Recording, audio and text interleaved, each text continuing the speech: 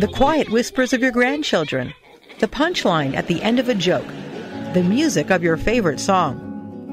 When you suffer from hearing loss, you miss the sounds that make life fun and fulfilling. But you do not have to miss out. At the JFK Johnson Rehabilitation Center for Audiology, a doctor of audiology will evaluate your hearing and recommend a personalized treatment plan to enhance the quality of your life. And best of all, today's hearing aids are small, are advanced in technology, and many are rechargeable so you never have to change a battery. Trust JFK for the highest level of clinical expertise and technical know-how available in the hearing healthcare field.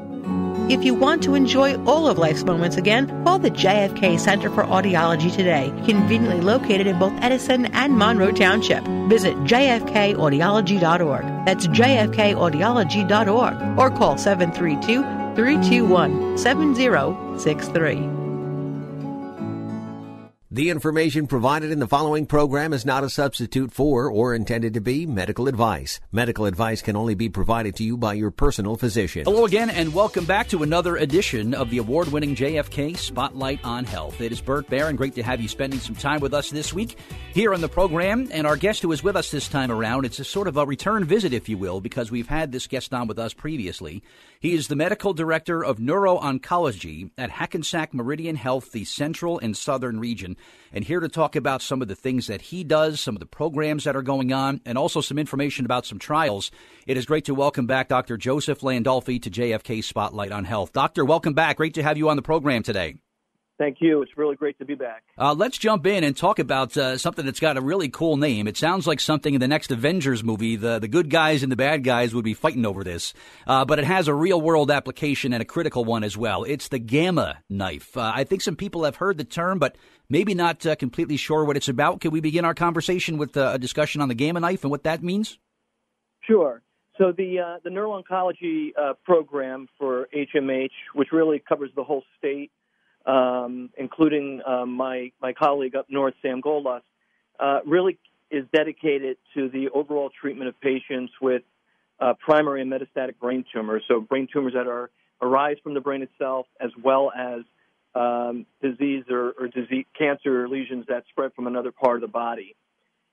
We have a full complement of people in place. It's a full, comprehensive, multidisciplinary team approach that covers the full spectrum of care through symptom onset, diagnosis, treatment, follow-up, rehabilitation, and survivorship. So the program has been well established for many years. Gamma knife, which I like to call the icon, the newest model of the machine, is one of the modalities that we use to treat certain types of brain tumors. For example, acoustic neuromas, meningiomas, cancerous lesions that spread from another part of the body. The icon, because it's a misnomer to call it the knife as there's no cutting involved, it's a non-surgical method for treating certain types of brain tumors, allows us to focus very closely to the edge of the tumor, the radiation that we're going to deliver. It's sort of like giving it a shot, a strong punch, rather than spreading the radiation over many weeks. We're able to do it either in one day or for certain size tumors, perhaps over 5 days. We're able to do this without the placement of a stereotactic frame on the patient's head.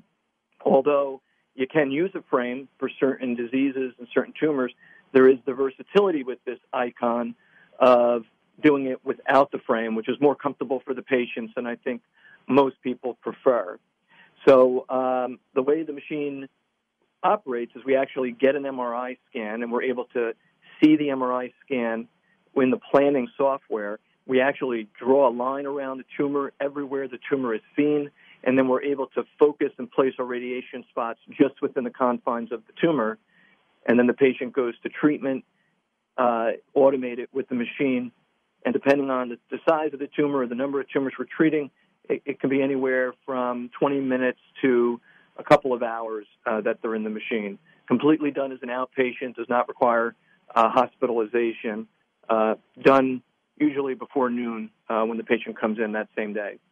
Wow, very interesting. And you said it's a technology that's been around for a while. Are we talking about decades of a successful track record with this technology? Oh, absolutely. The first Gamma knife, I believe, was placed in the United States in 1988. The technology, however, has been around since the late 1950s and has undergone several reiterations over the years, basically making it more accurate, making it more patient-friendly, more doctor-friendly. And, as technology advances in general, so does the technology that we're able to bring to in service of the patients. You had mentioned that this is designed to treat tumors. Is this effective in maybe skin cancers or any other type of cancerous growths, or is it just more focused on treating tumors? Yeah, the Icon is specifically designed to treat tumors that are within the confines of the cranial vault. So brain tumors, skull-based tumors, tumors that are at the lower part of where the brain sits. We can go as far down as the upper cervical spine. It is not used to treat cancers of the body. It's not a radiosurgical device that we can use to treat cancers of the body. We have another device called the TrueBeam that is used to treat the body in that sort of focus, what we call radiosurgical focus type of radiation treatment. Interesting. And I've seen some videos recently of people that are having various procedures done in an emergency room in a surgery setting where the patient is awake while the doctor is performing a procedure or two. For something like this, doctor, is the patient conscious while they are receiving any sort of gamma knife treatment? Yeah, the patients are always awake, fully aware of their surroundings. We typically put music on for them to listen to. There's a nice mural on the ceiling for them to look at while they're getting their treatment. So we make it as pleasurable as experience as possible, considering the disease that we're treating. Some of the surgical techniques you're talking about, we do here as well. So when tumors are in a very eloquent area of the brain and we're concerned about particular deficits, we do non-invasive MRI scans called functional MRI scans that can help us locate where the tumor is in relationship to critical areas of the brain. But we also have the capability of doing what we call awake craniotomies or surgeries of the brain where the patient is awake, either with or without mapping, so that we can safely remove the tumor without causing permanent neurological deficits in the patient. Something that I always just found so fascinating. Is the gamma knife more effective, doctor, the earlier the tumor is discovered in a patient? It's an excellent question. Some tumors actually take decades to grow, and so when they're very small, the plan may be just to observe it on serial MRI scans, and when we see some evidence of growth, then we'll recommend an intervention. We certainly don't want to treat tumors that aren't growing, particularly if they're quote-unquote benign tumors. However, for cancerous lesions of the brain and some of the benign tumors, the smaller the tumor is at the time of treatment, the higher the dose in some cases we're able to give, and so the better control that we have. So we do like to treat earlier rather than later, but again, it depends on the tumor type, the location of the tumor.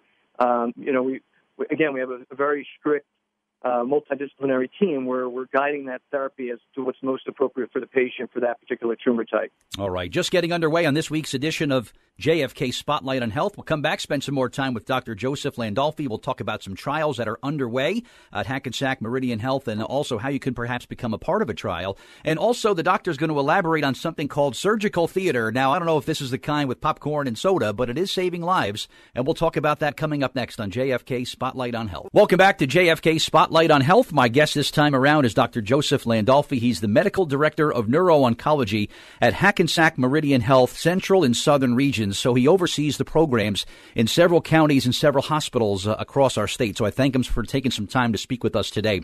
Before we talk about clinical trials, which I'm always fascinated about, Doctor, where can someone go to get some more information, not only about our topic today, but really just about the wide array of services that are offered?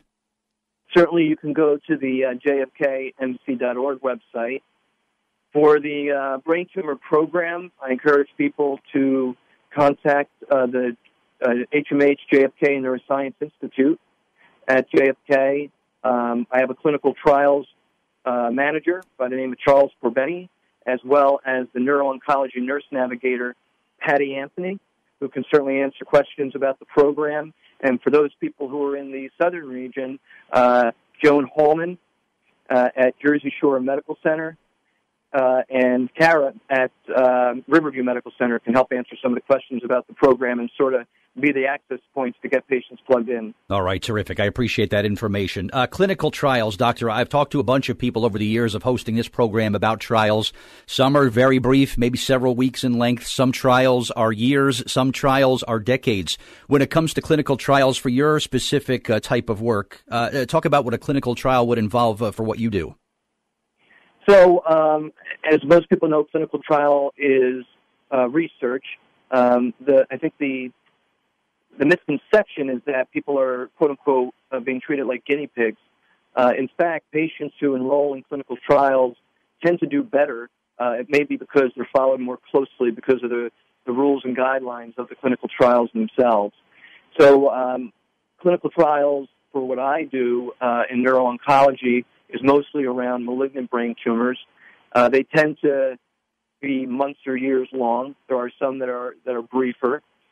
I am somebody who has a strong interest in immunotherapies and the way that we can get the immune system of the body to attack the tumor. So I've done probably about, been a principal investigator probably on about 34 clinical trials now over the years. Some of the clinical trials that I've been involved in, such as the NovaCure clinical trials, which is a device that's worn for patients with a certain type of brain tumor, have published data and are now FDA-approved treatments. There's a Tocogen trial that we've done in the past, and that will be continuing on next year, which is a modified virus that's injected into the cavity where the tumor is removed and creates an immune reaction against the tumor cells that are left behind. There's very good published data on that, and I hope through further trial we'll see FDA approval.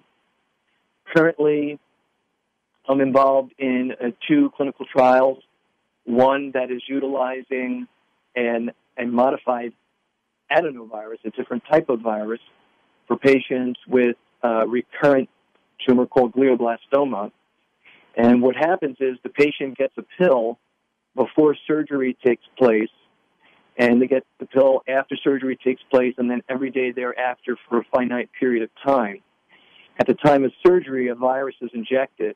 The pill they take activates the virus, and it causes the virus to create interleukin-12, which is a factor that's involved in the immune system. And what this factor does is it stimulates the cells that fight infection and see foreign objects in the body to attack the tumor, creating an immune reaction against the tumor in the hopes of killing or destroying the disease. We're going to restart that trial in about a month with the addition of another drug besides the virus, known as a checkpoint inhibitor, to sort of have 2 different avenues or 2 different approaches to create that immune reaction against the tumor. These brain tumors have the ability to sort of hide themselves from the immune system, and some drugs that we utilize, these checkpoint inhibitors, prevent the tumors from hiding themselves. So one drug stimulates the immune reaction, the other drug unmasks the tumor from the immune system to create a robust reaction against the tumor in the hopes of killing it. That is so interesting that when you look at how this is done, at really the one cell at a time sort of approach, and how everything has to be just synchronized and timed so perfectly, and then getting that perfect candidate to a doctor to take part in the trial is critical as well. And I'm sure there's a direct correlation of proven success where something goes through the clinical trial period and then before it is released on a larger scale basis. There's a direct connection to the level of success because you've had success at the trial period, and now it's time to take that success and use it to help more people. Absolutely. I mean, the goal of these clinical trials is to not only bring the most advanced treatments currently to people who have a particular disease in the hopes of helping them, but also to gather the data to get the FDA to approve it so that it can be used on a much larger scale to help that many more people with whatever disease we're treating. Anything from diabetes to what I treat, which is, brain tumors. Is the FDA process, is that at a pace that you would like to see, Doctor? Let's say, for example, you've concluded your work in a clinical trial and now you're ready to get the approvals and get this out there for people. Is that can be a lengthy, kind of cumbersome process, or has that been kind of streamlined recently? I think that it has been streamlined recently. I think you've seen the FDA make some real strides in certain areas, including ours, to try to evaluate the trial data sooner and to at least move it closer toward full FDA approval, whether it's through special designations that they give to say, hey, this has the potential of doing some real good. I'm somebody who always feel that the processes can always improve. So I think when you do improve a process, and the FDA now has, the open access program for both FDA-approved drugs as well as drugs in clinical trial, you should always be reevaluating those processes to see if you can make it even better, because the sooner that we get these drugs to everybody else, the more good they can do. By the same token, you don't want to prematurely rush to bring a drug out there, because what you don't want to do is give hope to people that something will work, and in the end you find out, you were wrong, or no, it's not working. That doesn't help anybody as well. You want to get the right treatment at the right time to the right patient. Yep, you're absolutely right. And the websites and phone numbers that we gave at the beginning of this segment, if someone is interested in for more information on a trial, they could contact those people we mentioned and those websites too for some information about how to begin that process? Absolutely. And for clinical trials, I would definitely contact Charles Corbeny at JFK. All right, terrific. We'll come back. One more segment to go with Dr. Joseph Landolfi here on JFK Spotlight on Health. Grab a seat. We're going to be talking about surgical theater next. Maybe you get a good seat in the theater for this one, but all kidding aside, it's a very important process of what makes Dr. Landolfi and everyone at HMH so successful at what they do. We'll talk about that next on JFK Spotlight on Health. I'm Michael. And I'm April. We're husband and wife, and together, we lost nearly 200 pounds. Do you want to know our secret? We both went to the JFK for Life surgical weight loss program. JFK for Life is a comprehensive weight management program specializing in both surgical weight loss and non-surgical weight loss. Your journey will include an entire team of clinical experts located close to home, remaining with you for ongoing encouragement and support. From nutritionists to fitness counselors to board-certified surgeons, we know it's not the amount of weight you need to lose. It's how your life will be different once you lose the weight. JFK for Life has been recognized as a Center of Blue distinction from Blue Cross and an Aetna Institute of Quality. Why wait? Lose weight. Visit jfkforlife.org today. Learn more about JFK for Life and the success of more than 1,000 weight loss surgeries performed. Visit jfkforlife.org and watch our free weight loss seminar at your convenience. One final segment of this week's edition of JFK Spotlight on Health. I want to thank my special guest, Dr. Joseph Landolfi, once again, taking some time out of his very busy schedule to talk to us today about what he does as the Medical Director of Neuro-Oncology at Hackensack Meridian Health, the central and southern regions, and we've learned a lot on the program here today. I've heard the term also, Dr. Landolfi, surgical theater, and I don't know, there's no box office when it comes to getting tickets for the surgical theater, obviously, but seriously, it's something that helps you and your colleagues do your job and save that many more lives that much more effectively. Can you elaborate on what surgical theater is all about? Sure. Surgical theater is a 3D virtual reality system that was brought to JFK as the only hospital in the state with the technology by the chairman of the department, Dr. Steineke, who is a pediatric and adult neurosurgeon with special interest in minimally invasive and skull-based surgery. So acoustic neuromas, meningiomas. He is an integral part of the neuro-oncology program. And what surgical theater allows, it really has two great purposes, in my opinion. One, it allows the surgeon, whether it be Dr. Steineke or another surgeon, to go through the patient's films in a 3D virtual reality view. So they download the patient's MRI scan, and there's a 3D rendition created where they're wearing those big virtual reality goggles that you see everybody wear. And he's actually able to navigate his surgical approach before any surgery takes place. So he can look at different approaches. He could look at critical structures around whatever it is that he's going to be operating on. Certainly my interest is brain tumor, but we also treat many other diseases here, including vascular malformations of the brain, aneurysms.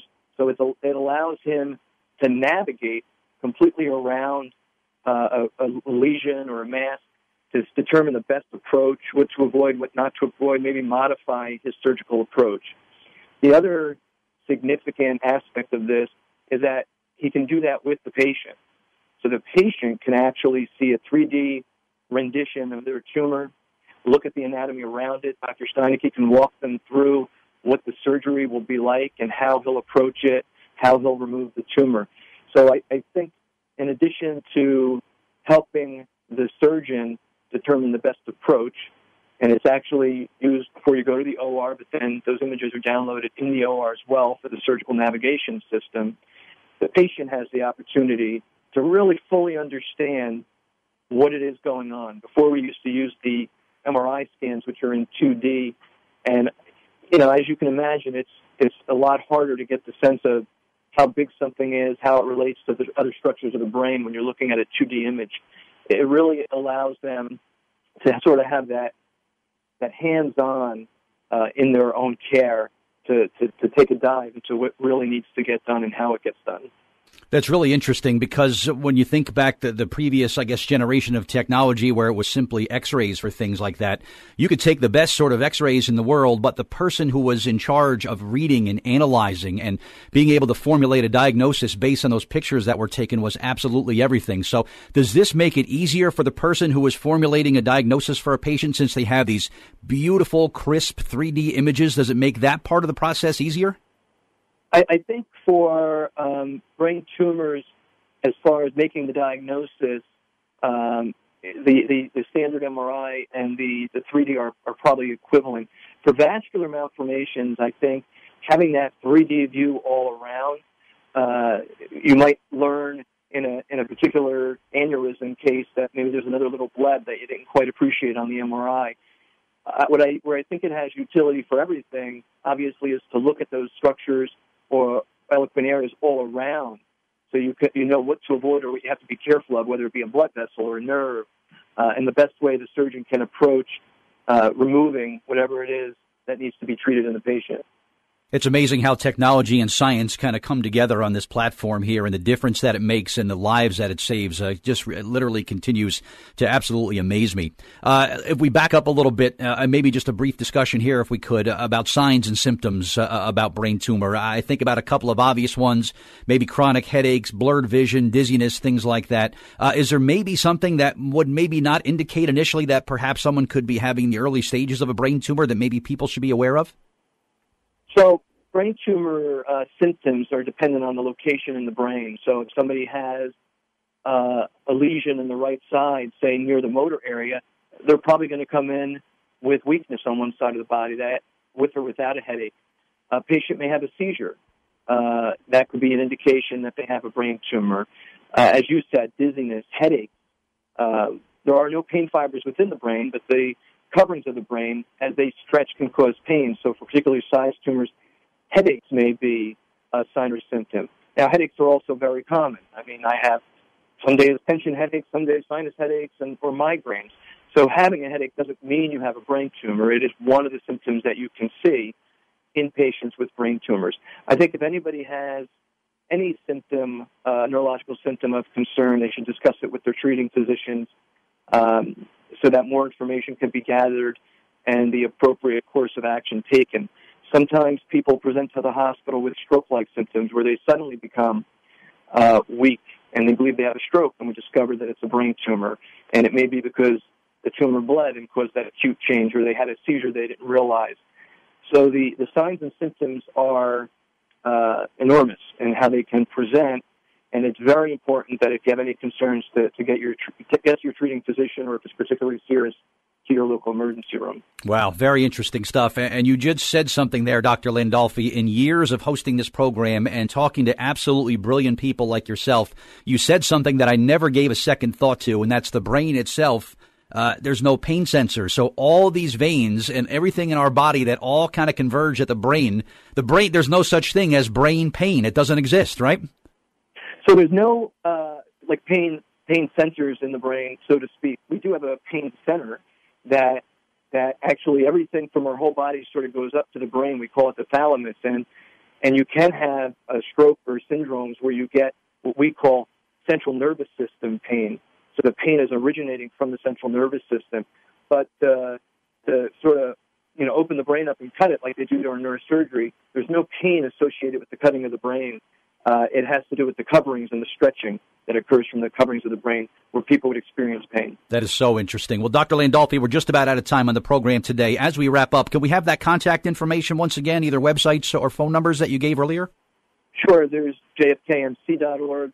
And for people who prefer the phone, as I do, calling JFK Medical Center, speaking to Charles Corbeny, Patty Anthony, or down at Jersey Shore, Joan Hallman, they can help navigate you to the right place to get in touch with the right people, including myself. All right, terrific. Medical Director of Neuro-Oncology at Hackensack Meridian Health Central and Southern Region, Dr. Joseph Landolfi. I learned a lot this week. I hope our listening audience did as well. So thank you for the time today, and hopefully we can have you back on a future program. I look forward to it. Thank you so much. I'm Bert, and you've been listening to JFK Spotlight on Health. Until next time, you have a healthy day.